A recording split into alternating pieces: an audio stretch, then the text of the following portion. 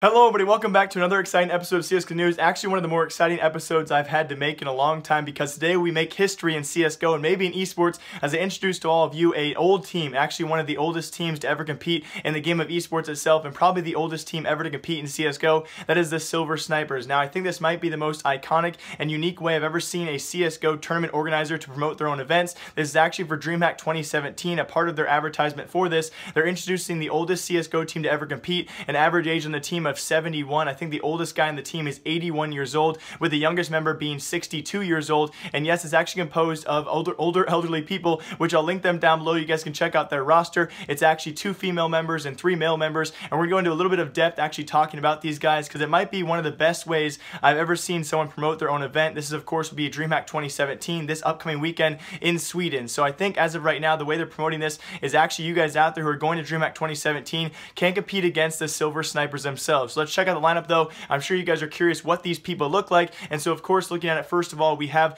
the dime piece. I mean, you'll notice when you look at these guys' stats, they're not the best players around. The highest KD on the team is only a .55, brought to you by Bear Bang. What a great nickname, known for his patience. He's actually the oldest member on the squad. But then we go to the one with the iconic nickname, that is Monica, otherwise known as the Teen Slayer. Now I'm not sure that's the most appropriate name for a elderly figure to have in the especially in an event where there will be many teenagers there, and maybe I'm taking the word Slayer out of context. As you guys can see, though, we also have Birdie, one of the older members on the team. He's known for being calm, which is a great CSGO skill. Then we have the second female on the team, that is Wanja, otherwise known as the Knitting Knight.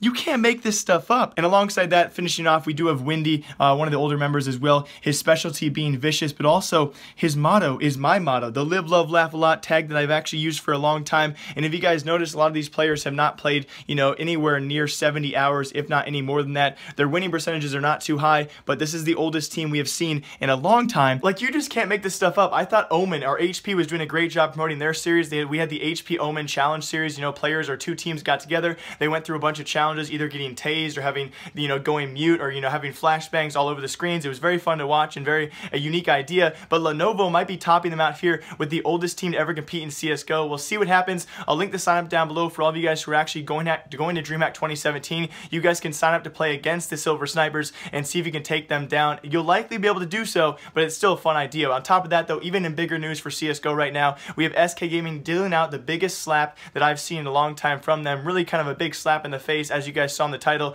to their current member Felps, and they're not trying to play with him for the next major, as we have seen several times. Actually, Fox came publicly forward, the former member of Dignitas, who actually did try to qualify for the major with him. He came forward and said he was offered the role for the 2018 E-League major to play with SK Gaming in place of Felps. Of course, he was a part of Dignitas a few weeks ago, and actually about a month ago when they tried to qualify, and so therefore he cannot compete with them again. I say again because the last time we had an E-League major, which is actually early 2017, so we'll have 1 year later another E-League major, but early 2017, the E-League major, the first one, he actually played with SK Gaming. They did quite well with him as a stand-in player, but unfortunately this time around Fox will not be able to play. I just can't imagine what kind of internal conflicts are going on right now in that team, where they're clearly not wanting to play with Felps. I know Felps has also come forward and said he doesn't want to play for the team at the major either, so we'll see what player they actually go with to fill in for the team for the big upcoming major, and whether they're going to have to end up with their coach or who else is going to stand in for the team. And also in big kind of shocking news, this could change the future of CSGO. Again, I want to talk about Astralis though, and Device. His overall illness is kind of escalating, or actually has been a big cause of a lot of talk on my show lately. Hopefully more updates coming soon for all of you. The latest tweet though from Device, apparently he is done for the remainder of the year of 2018, and Dennis will be his stand-in member. So that goes for ECS and of course ESL Pro League Finals as well. There'll be a stand-in player for Astralis, most likely going to be Dennis throughout the rest of 2018, and Device will be back hopefully in time for the major. No really current updates for what his illness is, the extent to how bad it really got, but apparently enough for him to take off much time. But also in big news, we have Refresh Entertainment, of course, the owners of that Astralis lineup. Here's the big news they've announced. Apparently throughout 2018, of course, our upcoming year of CSGO, they'll be playing anywhere from 3 to 4 events. Now, we're not sure if they're going to really stick to this saying, of course, 3 to 4 events. What do you think? Maybe 2 of those are going to be majors. Alongside that, maybe ESL Pro League Finals or ECS. Besides that, what else would they go to? So we'll see if they actually stick to this and maybe other teams might follow suit. Now, I'm sure you guys are aware Device's illness could be tracked to how much the team was traveling, and of course, we've had a string of other player injuries out there, Olaf Meister, Guardian,